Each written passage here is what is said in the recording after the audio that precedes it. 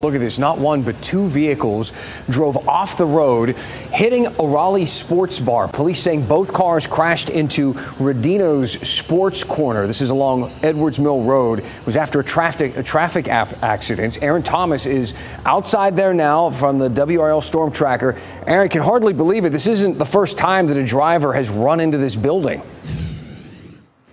Yeah, Dan, let's go back. It was 2 years ago that WRL reported on the same restaurant, same location, and similar extensive damage when a car rammed through the outdoor patio, except the difference between then and now, it was a different circumstance and different weather conditions.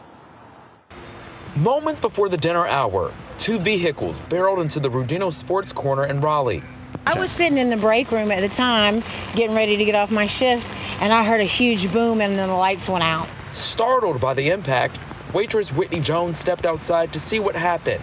She saw one car towards the outdoor patio and another that knocked out the power supply.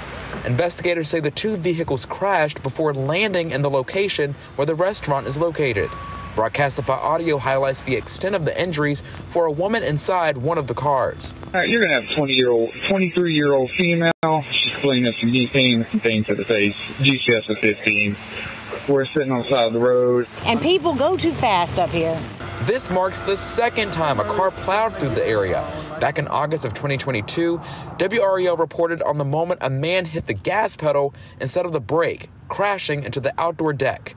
Contrasting circumstances and weather conditions from this incident. And it's worth pointing out that before reporting on the Rodino situation, we spent part of the day riding around on the WREL Storm Tracker just to monitor how slick a lot of the roads are as it relates to Rodino's. We're told that two people faced minor injuries and so far, no arrests made. Aaron Thomas, WREL News, live in Raleigh.